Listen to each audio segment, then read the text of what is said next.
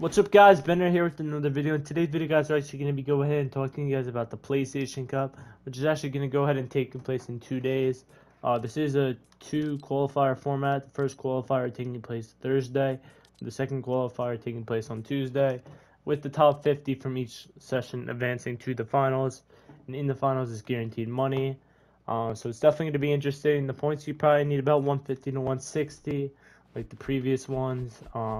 I haven't really touched builds in a while, so it's going to be interesting to see how I do. This could actually be pretty good because I won't be too